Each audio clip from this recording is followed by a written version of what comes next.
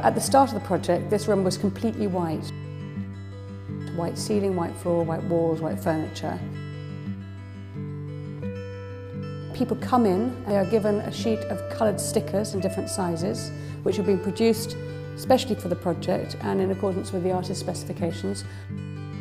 Her choice of colour, her choice of finish and her choice of size. And then everybody is invited to place the stickers anywhere they like in the room, according to any pattern, any idea they have, anything they like they can do with the stickers.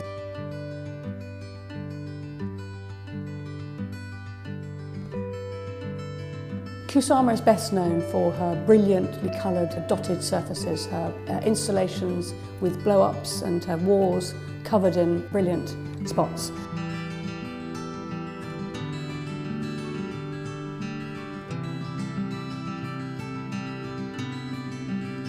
And in her biography, she talks about experiences really of a very young child, almost sort of hallucinogenic experiences, where her vision of landscape and people was clouded by spots. And in her very, very first mature works of art, just after finishing art school in Kyoto, the spot emerges as a pattern in her work. And from that period of time, she comes back to the spot with great regularity. And by the end of the 60s, she's actually painting the landscape, she's painting spots on people's bodies, onto animals, and the spot becomes a very regular motif throughout her work. It's her way of kind of covering the surface. It's a reflection of her vision, but it's also a way of embracing the whole world in a kind of overall pattern. And the interesting thing about this work in particular is that where she's moved from creating an environment of spots that we passively appreciate or enjoy or walk through, she's now moved on to actually involving the audience in the creation of this dotted, spotted interior.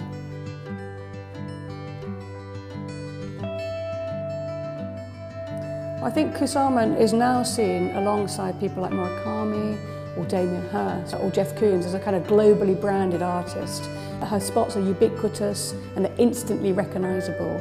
They're on the face of the London Tube map at the moment. Everywhere we go we see, to the biennials and triennials across the world, you see big Kusama installations. But what is also important to recognise is she really does fit into art history. And she was there in late surrealism, she was there at the birth of pop, she has a relationship to minimalism, she's a real key practitioner in the beginnings of performance and action art. So she's very much somebody who's an insider, but she was never attached to any one movement for very long. So she's always also somebody who kind of is an outsider. She moves in and out of the kind of principal, avant-garde moments of the mid to late 20th century.